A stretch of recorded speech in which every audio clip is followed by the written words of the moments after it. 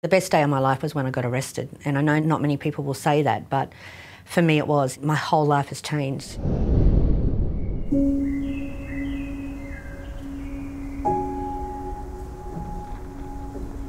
So I'm a mother of 9, I've got 8 grandchildren.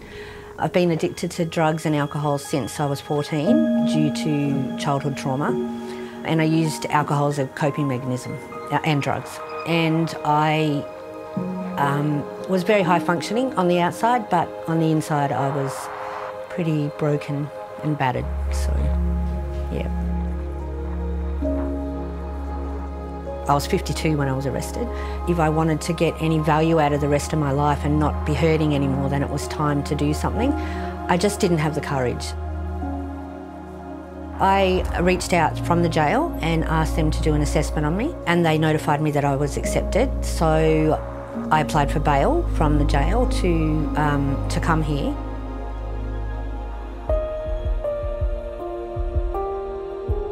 I started to do a little bit of research on the Salvation Army and where it come from, and in our spiritual awareness and reflections classes that the on-site chaplain runs, we learn about William Booth and how it came to be, and it really interested me, like the start, and I just thought what an amazing organisation, and to support everything they do here, everything they do through the church, it's just, they're amazing. Like, yeah, I can't even begin to tell you what I feel about them. They're just fantastic.